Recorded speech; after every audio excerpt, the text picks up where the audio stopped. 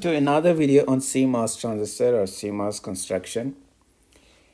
What I'm showing you right now summarizes what I explained in the last video.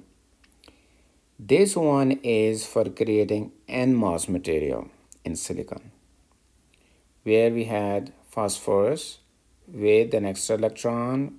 We bombard those atoms onto a silicon lattice, and we have these free electrons. So we have availability of free electron, and this is called N and N plus. N plus means very heavy doped. The doping means this impurity that we are adding into silicon. Then this one on this side is P or P plus, depends on how much doping we do. We have boron, which has one empty place here. This is called hole. And the hole means we can move electrons into this position and create a current flow. So here we have absence of free electrons, or what we say majority of the carriers, majority carriers are holes. Here majority carriers are electrons. This is N, this is P. Electrons, when they move in one direction, relative to holes, we say they are created in opposite direction, or they move in opposite direction. So basically these are really the electrons that move, but we say holes can move, which is not like it's actual particle. Actual particle is electron. This is our gate now. Gate, when I say gate, sometimes we call transistor as a gate as well, or as a switch or a gate. It doesn't mean just this gate, we mean the whole gate. So we have N plus, we have N plus, we have P plus here. The interesting thing that is found, when I explain you, it is important that current doesn't flow this side. Current flows this side. By having an N and P, we see a prohibited region is created here when we apply a particular voltage here. And today's topic, the topic of today's video is this N and P. So here we see that this Pn is kind of here, even though P is this shape and this shape. I'm just representing that. Okay, over here, let's look at that. Just particular this area. We have N, then we have P. Come right here, P. P plus or N plus. It's okay. So let's study this NP by combining them, how we can create this prohibited area or depletion region, because we want to stop electrons here. You probably be thinking, okay, by creating that we will create a stop here. So how the electrons move here? Yes, I will explain that. But let's understand this depletion region, because those are really important for our transistor to behave in an ideal switch way.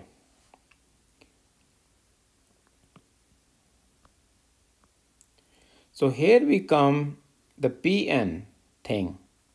This circuit is a PN diode. So I'm sure you have heard about it or learned it, the PN diode. So basically we are going to learn the functionality of the PN diode. All right, stay with me here. Oops, what is this? Okay, let's look into this circuit. Wow, I don't know why I had this one. That's why I was wondering. Let's look into this. So we have P. P means it has a lot of holes. Means absence of electrons. So whenever now I say holes, that means absence of electron, and holes will have positive charge because those are empty places where they can attract electrons. So attracting electron means positive charge. Here we have more free electrons, so we call it a negative, a lot of more electrons here. So more holes here, electrons here. I just put few examples, but it really depends on the doping level. So what happens when we connect P to the positive terminal of the battery, and N, which is N type or negative, to the negative terminal of the battery. Or these are connected, or just do a ground here or ground here, means the same thing. So what happens now? So before we have this thing, I already drew this, but just assume initially, very initially, when you bring P and N together, okay, the whole thing moved. It's okay. Let's move it there. Okay. So when we bring them initially, let's assume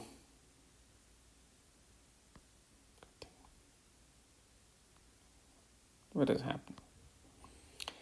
I think I meant to add another picture. So let's say initially there is no voltage here, because initially we're not applying any voltage. Sorry, I'm going back and forth. Nothing. It's not connected to anything. We just hold on that. Okay. Reverse. Initially we bring P and N junction together. So one material is on the N and P. We just connect them together. What happens? What happens is these electrons, which are a lot, I just drew few of them, will try to diffuse into P region to try to fill those holes. Right? So what happens is around the boundary, let's create a boundary here. I mean, there's no like a boundary of the countries, but somewhere around, let's assume it's a straight line. So what happens is from this region, already the border region, okay, first of all, electrons which are present here, it will take a while for these electrons to go all the way there. So immediately what will happen when the migration happens, yeah, migration is a good term. When the migration happens, you connect the two countries together, you open the borders, and these guys, first of all, these guys will start running here. So electron will start running, this color, into this side, these ones. And similarly, these guys will also start running here. But first of all, these guys will make this transition. We'll go here. The neighboring holes there. Just assume there are holes in this area, so which these electrons are filling. And so what we say that when they fill and these holes will go in the other side.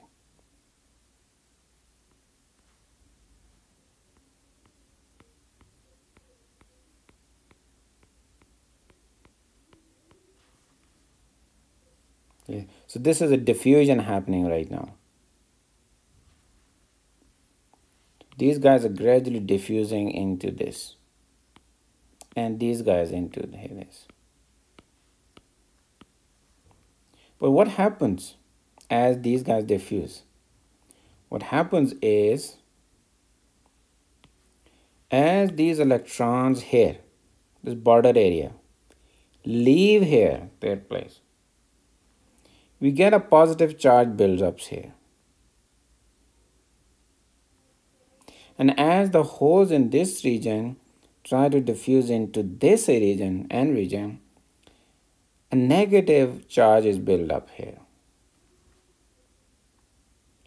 So instead of this migration keeps happening, what happens is very quickly around somewhere the boundary of it, something like this happens. As a result of the migration of the people, of the carriers around the boundary here. So this is positive and they're negative. And as soon as this positive and this start having a bond between each other. So they build an electrical potential here in this region, that this sort of create a new fence here, and they stop further diffusion. So they kind of block. This n cannot electrons further cannot go here because now it's really blocked like this. So we typically say a barrier, a potential, electric potential is created here, which stops further movement. So that's what happened on equilibrium when you bring P and N together without applying any voltage here. Now let me save this thing.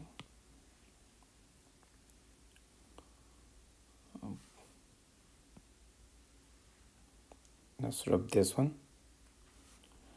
Bring this thing here. Copy, paste it. We leave it for the next discussion. What happens now? Let's see. We connect these two terminal to the battery. Positive charge, negative, grounded, negative, positive. This is what I was saying earlier on. This is, and this is how I remember it. P, which is P to positive and to negative mean. Now what happens? Now there's a positive charge here. What happens? What happens is these electrons, these holes they are repelled from here to this side. So we are creating a bit of more what we call it now drifting. So all these guys, now this charge that we had, these electrons are kind of pulled in this direction. Now there is a force here. Now it's like they were creating this potential here and a bonding and stopping further a heavy fence. To stop further movement or migration, we are breaking this one through this positive and this negative. This negative is in the same way is going to attract these guys to that side. So this fence is falling apart, and holes, electrons are drifting. They are not diffusing as before in a natural kind of way. Now we are applied a force. Hey, drift them, we just drag them on that side and holes this side.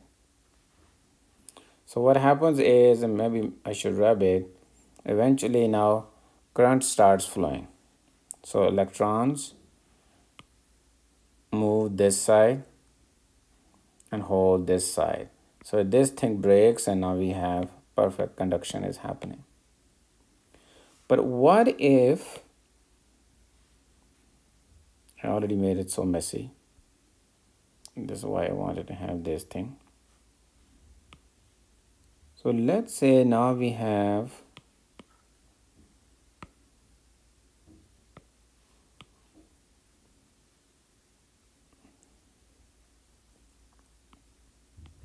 we create this. The way we connect battery is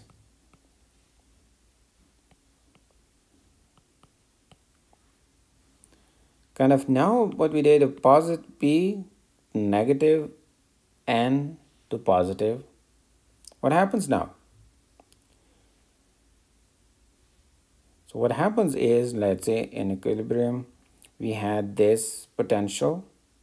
Now with negative here, these electrons, instead of being attracted, which was this case, now they are pushed toward this side. And these holes, they are pushed toward this side. So what we're doing kind of now, holes going that side, electron going that side. So this potential now increases. There's a strong force here, So you have carrier this side moving there, this side moving there, and this region where not much movement happens is actually kind of depletion region, what you say is has increased. These are pulled, they're further pulled here, these are further pulled here, so they make even a stronger bond. So they really make a wall here that stops any further movement or continuous flow of electron. So this is when your PN are connected in this way, is called reverse bias. This is called forward biasing.